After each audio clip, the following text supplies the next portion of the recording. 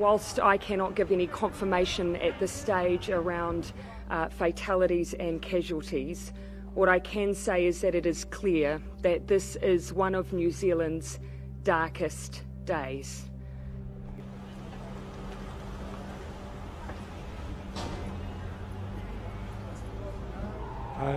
There was a bench. I just lie down under my half body under the bench, and my legs are out, and pretending to stop my breath.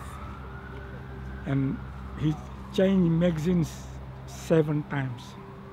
And I start bang, bang, bang, and then when the bullets finished, then he starts changing the magazine, and then again.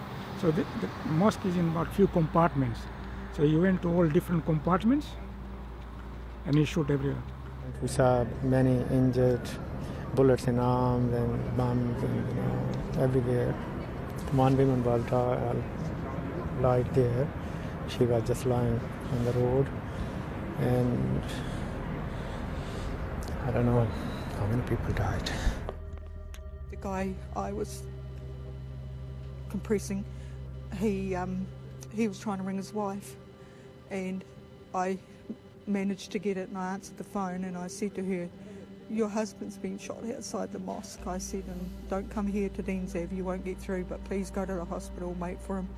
And then I kept talking to him and telling him that she was at the hospital waiting and he wasn't to give up, and yeah, we just kept pressure on and did the best we could for him until we got him some help. I never thought I'm 66, never thought in my life I'd live to see something like this, not in New Zealand.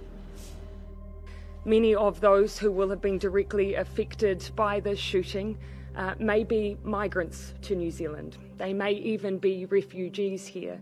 They have chosen to make New Zealand their home, and it is their home. They are us. The person who has perpetuated this violence against us is not. They have no place in New Zealand.